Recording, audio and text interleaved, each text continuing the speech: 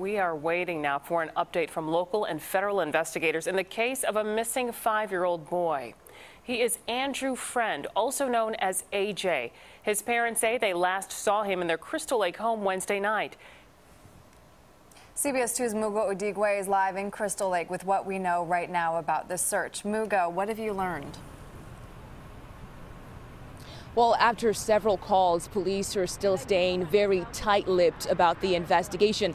The family's home is right behind me, and we haven't seen any police officers or a search team out here as of yet. We did get to speak to neighbors this morning, and they tell us the family's home has been in bad condition for a while now. You can see a broken window just outside. Several neighbors also say there were often fights and arguments between the couple who lived in the home, and that police officers have been called out several times. Police spent much of the day yesterday searching for 5-year-old Andrew Freund. They looked through backyards, trash cans, and even used a dog to search Andrew's parents' trunk. We know firefighters and dive teams searched Crystal Lake itself. Andrew's parents say they put him to bed at 9 on Wednesday night and that he was missing when they woke up the next day. Here's what one neighbor had to say. I didn't sleep. I doubt very many neighbors slept during the night.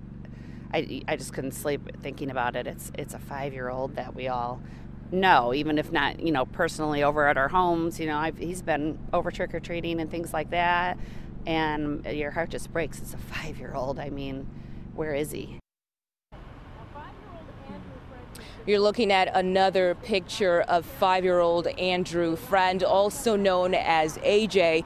We knocked on the door of the home this morning and no one answered it. It seems no one is inside at this point. Again, we're still waiting to hear more from police as to exactly where they are in the investigation. We'll update you as new information is made available.